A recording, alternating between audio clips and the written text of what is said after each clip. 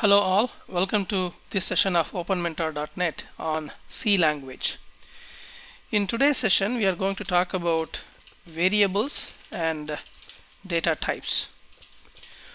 First of all, we need to look at a placeholder. A variable is something that holds a value in memory at runtime. A variable lives as long as the program runs.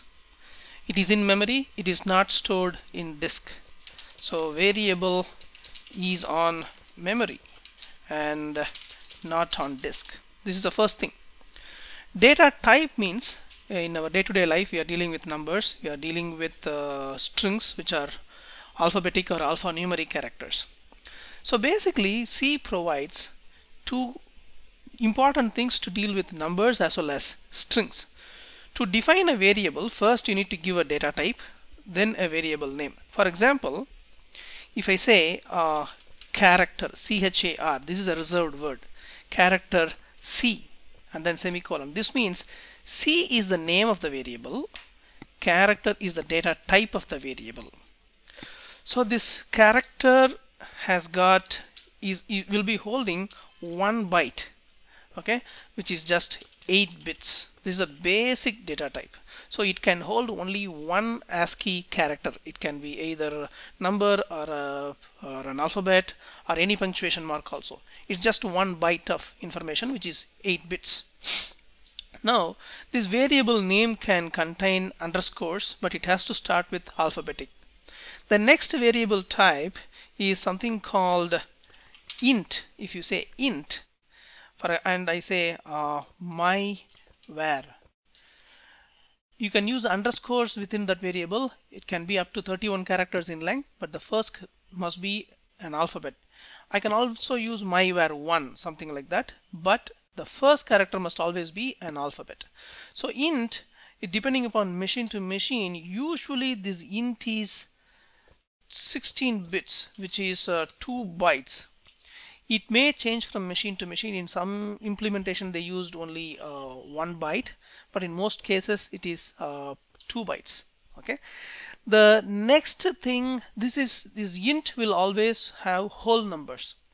It will not have a decimal part. If I want to store a decimal part, then I need to use a data type called float. Okay. Float is something like F1.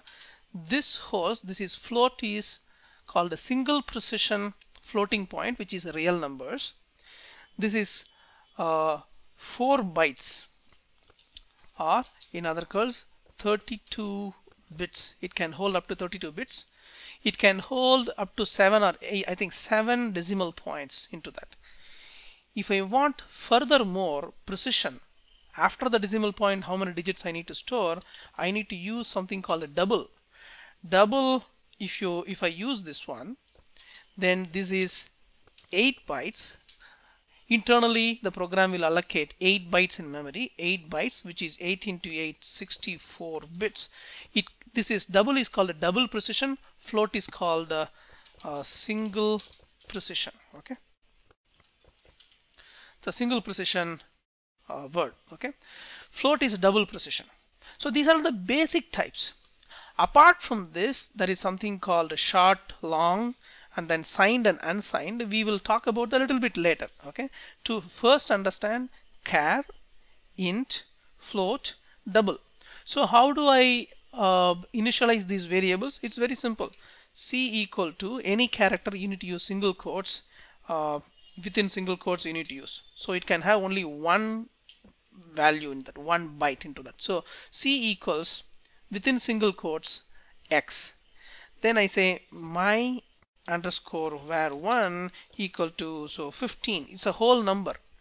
Then floating point f1 equal to 15.327. You can use that one.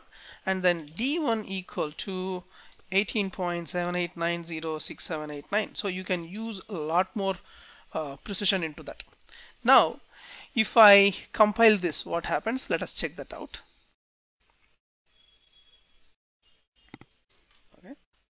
It has no problems. It compiled and ran without any issues. I did not print it, but these are all the basic stuff: char, int, float, and double. Other varieties are there. we will see those advanced types, for example something called long double. We will see that a little bit later, but be clear that the variable name must start with an alphabet. It can have underscore or no other punctuations allowed. It can have numbers also. It can have maximum 31 characters. Characters must have single quotes. Integer variables must not have a decimal point.